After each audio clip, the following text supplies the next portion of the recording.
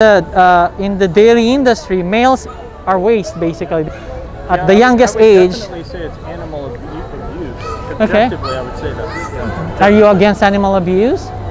Would you say you're against it morally? Well, I would say that. Well, I guess that's a complicated question because I guess I see. I haven't done a ton of research into this, but I would say that usually the dominant animal. The what? The dominant animal. Dominant. The smartest animal. Okay. The one that hunts the best.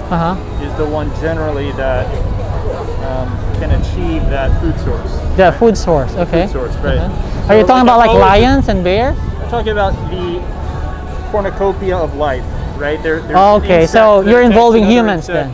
Yeah, we're part of a greater system. And at the micro level, I would say that like this is terrible. This is terrible to look at. It makes me sick. Like, yeah, it's. I think that what we do is inhumane.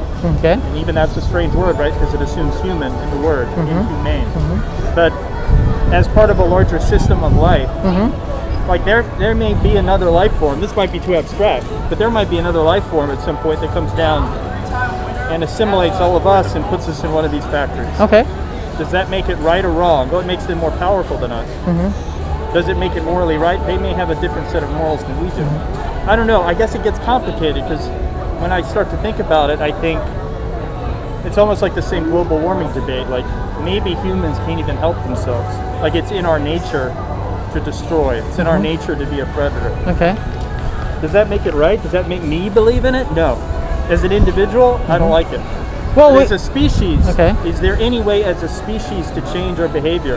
And I appreciate you guys are out here fighting for it, but I do wonder, can we, especially in like you look at hunter-gatherer societies, like they would go out and kill their own food, and that seems to be more respected. And if I go out and kill the food myself, then it's a battle between me and that elk or between me and that bear. Okay. I don't know. Well, what do you think about situations like that? Well, to me, I came to a point that this is a very simple issue. We look at this and we don't agree.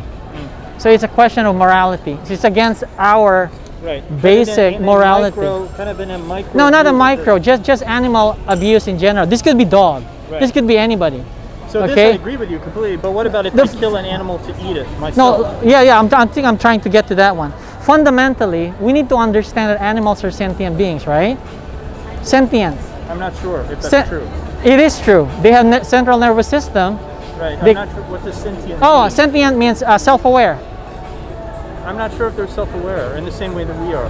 The quickest evidence is they try to escape when they're trying to, when they know they're being hurt. Right. They try to. That's sentience. That's self-awareness. Well, insects also try to flee if you try to catch them. Exactly. But right now. Sentient? But insects are sentient. No.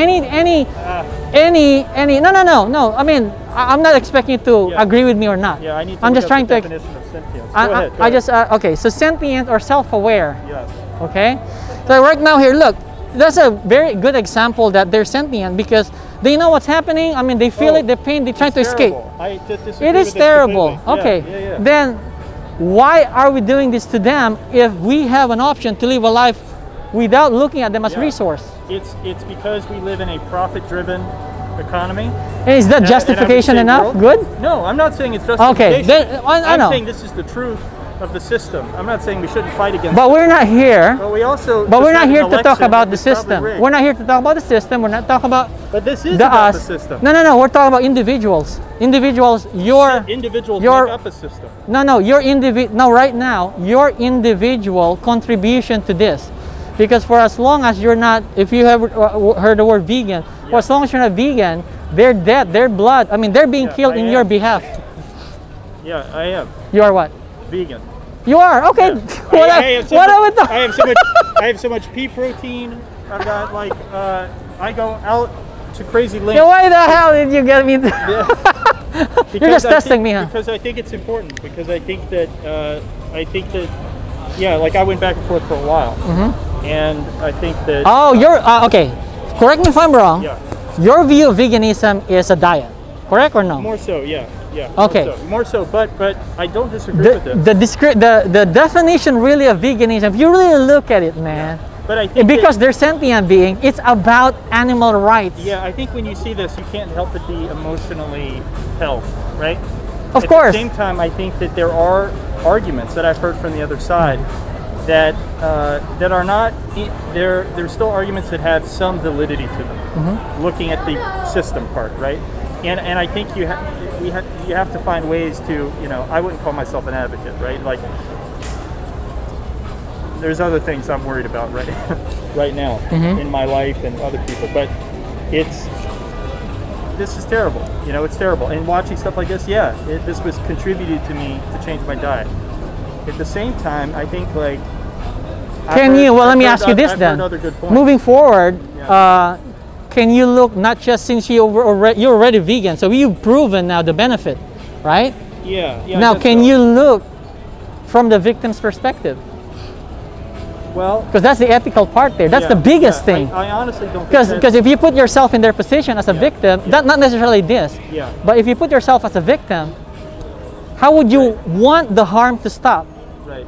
Because it's good for their diet, or is it because it's good for the environment, or because you are a sentient being, you are self-aware, and you know what it means to die, and you don't want to die, and you value your life. You have you alone have the right for that life, right? Including animals. It's a debate of individual choice.